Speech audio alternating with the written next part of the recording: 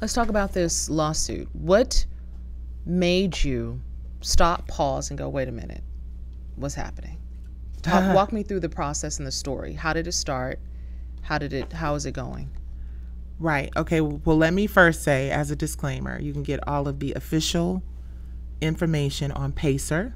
Okay. Or Worth Media. We have a bunch of it updated there. Okay. But the lawsuit is definitely not something that I wanted to do, right? Nobody takes on Goliath, a multi-billion-dollar corporation, because they want clout or because, you know, they're being frivolous, right? Let me just point out that you are suing P-Valley or the production company.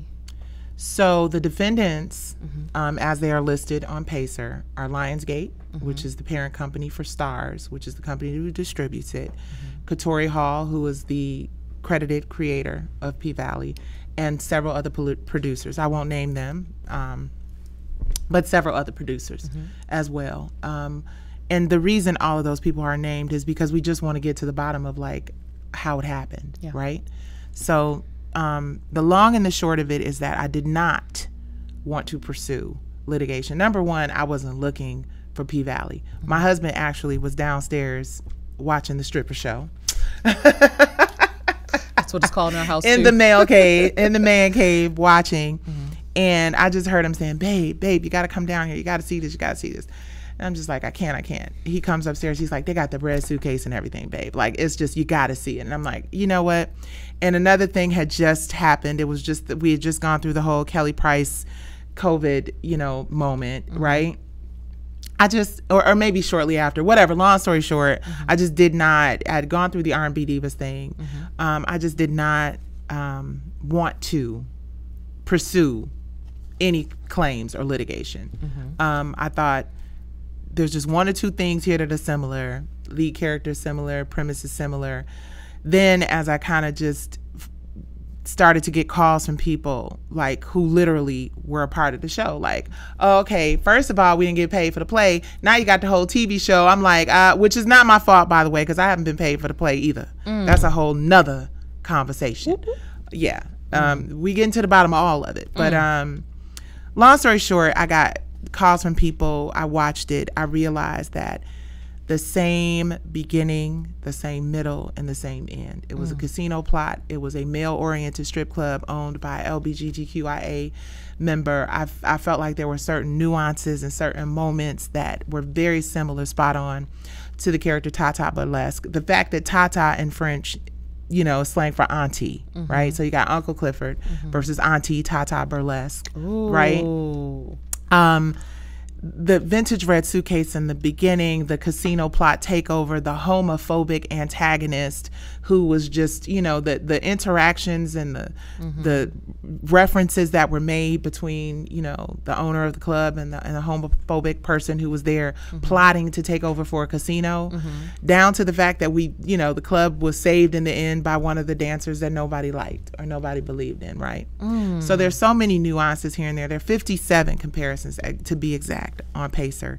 What? And a lot of people look at it and they say, well, no, it's not the same, because, you know, well, they gave her $100 million to develop that play into a series, right?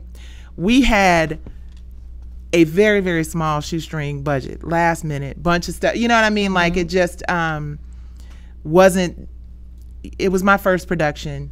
You know, we were just excited to move this thing along. So there are a lot of things, I guess, that people look at, you know, when they look at P-Valley and Soul Kittens Cabaret and say, well, this isn't this and this isn't that. But I think what people have to remember is that, again, the CEO of Starz said they gave Katori Hall $100 million to develop P-Valley. So there are going to be certain nuances and things that are not the same. But the beginning, middle, and end of the story is the same.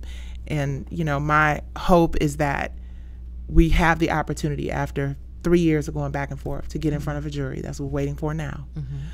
So that we can find out what happened, because I do not know. I do know that I met with the CEO of Lionsgate in between 2013 and 2014, and I left all of my materials, including the DVD.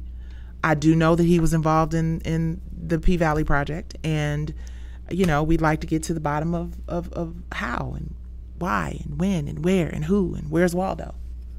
So there's no possibility that somebody came to your show unconsciously, put it into their brain and was like, oh, you know what, I got a great idea, and came up with 57 different comparisons from yours to theirs? There's no possible way.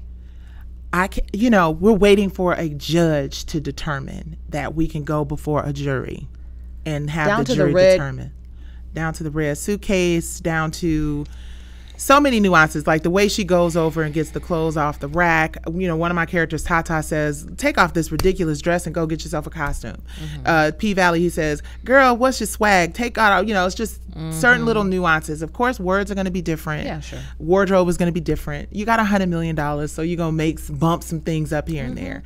But when we start talking about intellectual property, and mine was copyrighted in 2004, right?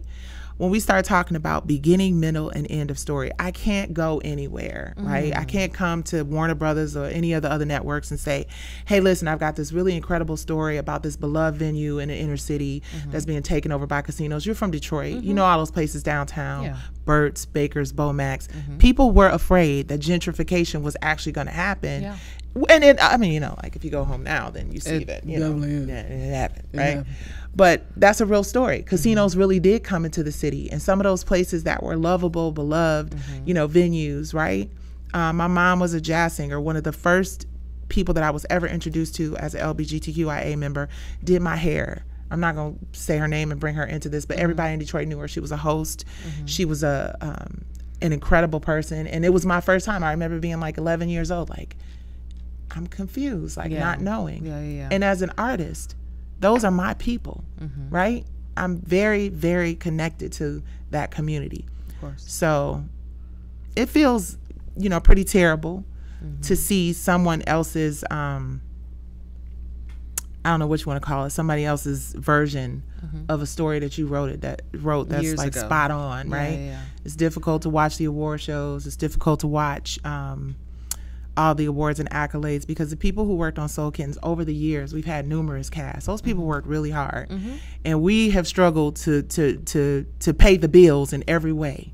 So to look and see that a company that I pitched this idea to, has now made, I would imagine if you gave somebody $100 million to develop it, you've made a significant amount of money off of it, right? Those people deserve, the people who have been involved with Soul Kittens from day one deserve the opportunity to reap the benefits of helping build and develop such a great story. So I'm fighting not just, I say this all the time, I'm not just fighting this war for myself. I'm fighting it because I believe that people have been taken advantage of. When you look at Eric Monty, who created Good Times and what's happening. Yep.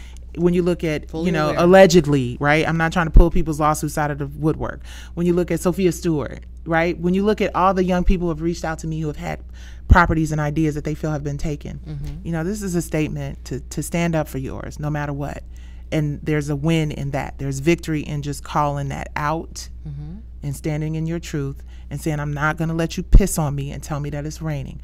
We're going to get to a jury and we're going to talk about what happened. And everybody's going to state their facts. They're telling me they don't think they're similar enough. I don't know how much more similar you get with 57 comparisons and the fact that I left the materials with the suitcase. Man, I don't know how much more similar you get, but we're going to find out. Hey guys, welcome to our YouTube channel. Make sure you subscribe, like, share, and comment. You never know when I might be in the comments. And also, thank you guys for continuing to watch.